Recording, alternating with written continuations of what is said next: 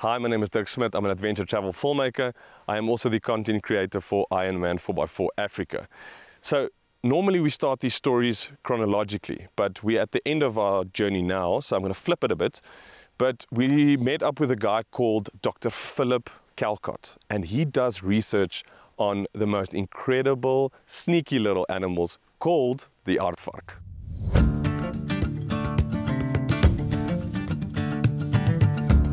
We met up with Dr. Philip just outside of Valwater in the Limpopo province.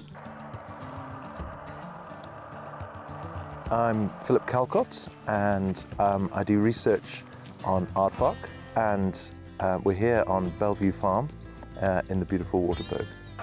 Okay, so we're here trying to find Manala, our Aardvark that has a VHF transmitter on, and we've been lucky today. We found her. She's about 150 meters away from here. She can lead us on a merry dance because she actually moves, we're finding she's moving really quite large distances on a night, and she can settle in quite far away locations, further away than we initially anticipated. So we have to try and find her, and we do that using the VHF transmitter that is on her, and we have this directional antenna and this little receiver here. And one of the challenges is that as she moves, the signal changes, and it also changes polarization. So at the moment, I'm pointing straight at her, and you can't hear anything probably. There we go. So at the moment, the signal is mostly polarized in the vertical direction here, so that's another challenge in just finding her. But we've got her, so we should be able to move in and hopefully watch her emerge as the sun sets.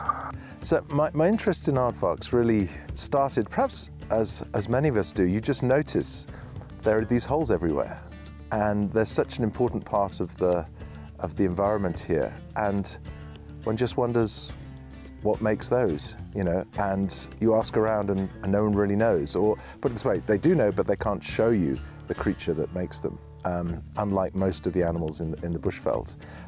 So I think just got fascinated by aardvark, and the more I looked into them, the more I realized how absolutely essential they were for the ecosystem. And then, of course, started being introduced to them and spotting one or two. And it just grew from there.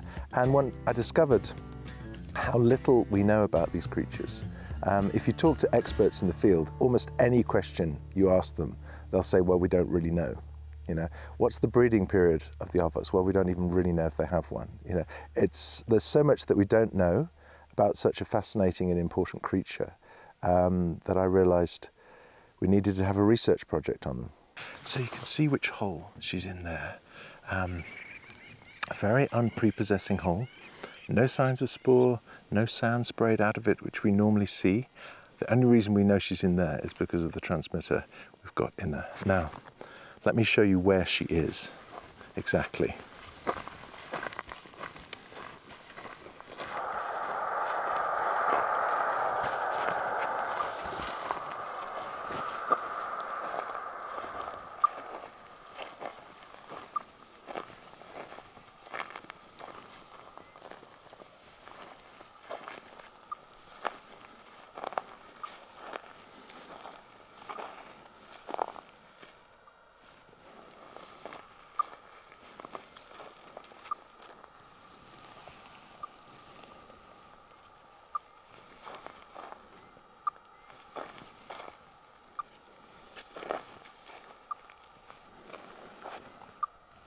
So this is about where she is. So yeah, you can even pick up pretty much her exact position underneath the soil by just seeing the maximum signal with the antenna off and just using the receiver on its own. So she's under there right now.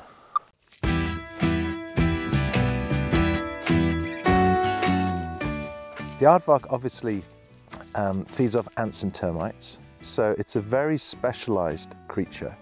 You know, you get your generalists in the bush, like your baboons or whatever, but the aardvark is all about one thing. It's all about finding, consuming ants and termites, and because of that, its body is very specialized. So every part of the aardvark's body is really designed to fulfill this mission of finding and eating ants and termites.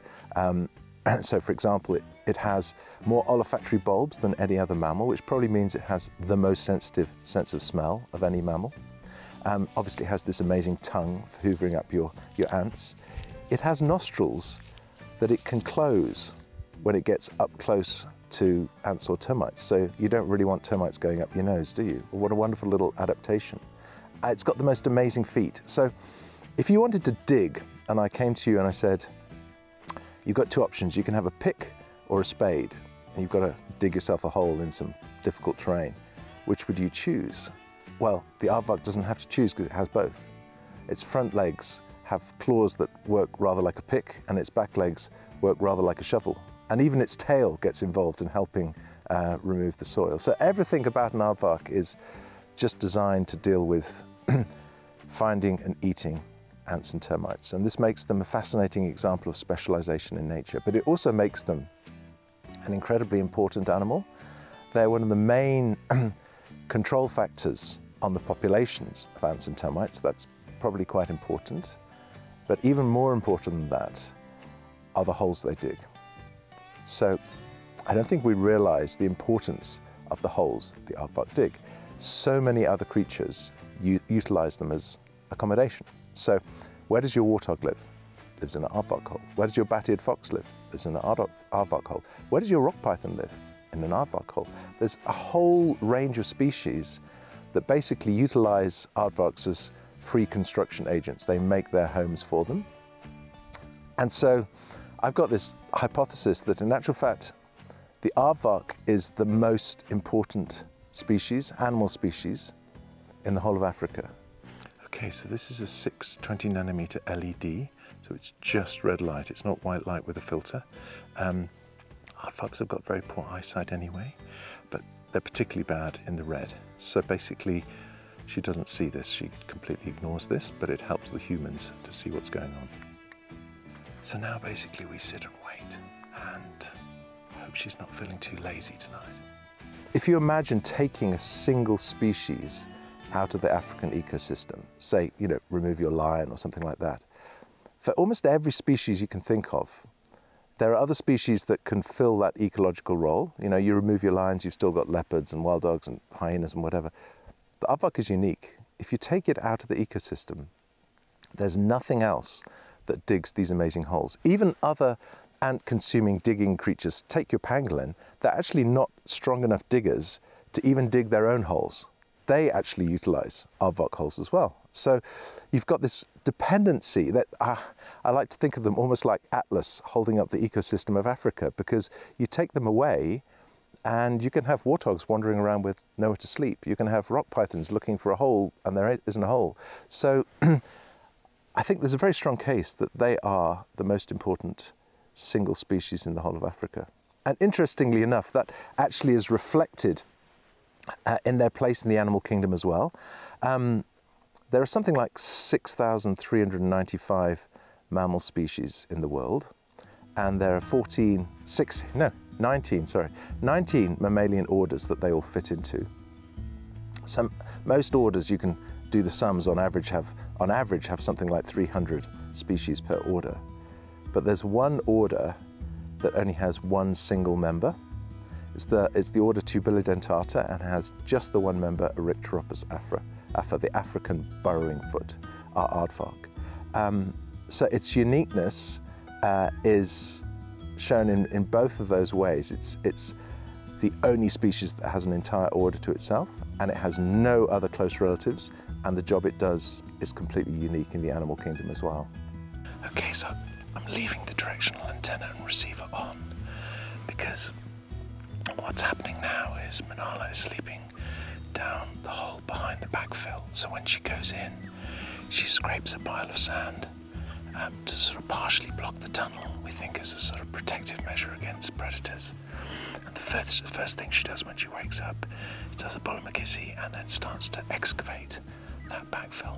And by listening to the strength of the beeps on the receiver, you can pick up that she's moving, because the transmitter changes its orientation to you. So it'll go quiet and loud and quiet, and then as she's actually coming out, it'll go quite a bit louder, and so it sort of primes you to get ready to watch for her emergence, which is really useful because if you've been sitting here for an hour, you may be not concentrating on 100% at the precise moment when she emerges and she's out and you miss her.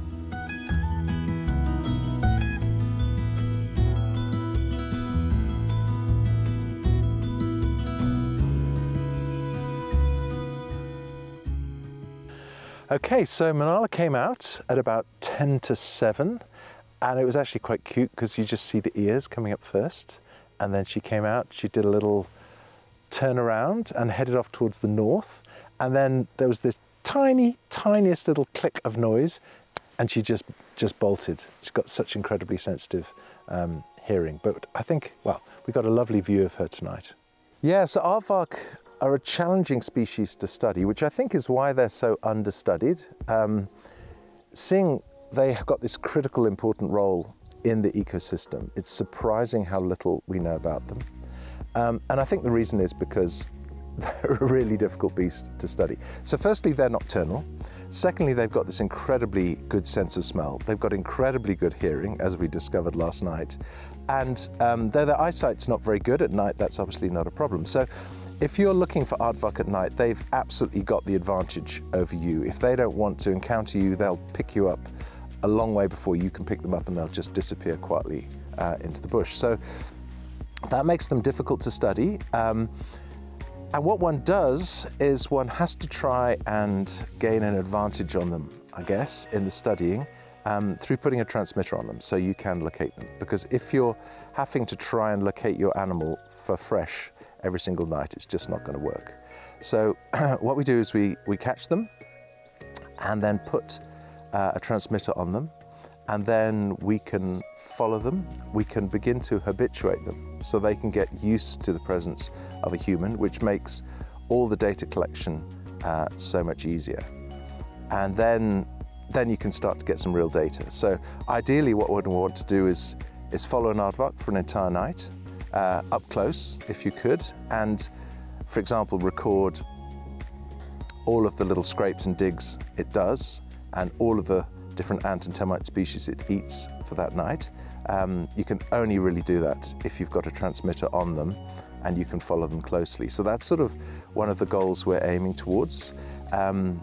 We've got Manala, our first aardvark, and we're working to habituate her. She lets us come pretty close to her now, but she's not fully habituated yet. We're hoping that's still going to come. But already we're getting some really interesting data about her and finding some rather unusual things about her behavior that nobody had really discovered before.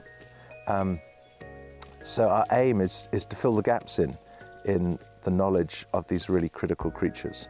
So our website's waterbirdcottages.co.za, and if people would like to get involved in the Aardvark project, do get in touch. Can come for a few days, come for a week, whatever, get involved. We'll almost certainly be able to introduce you to an aardvark. We'll certainly be able to introduce you to aardvark droppings.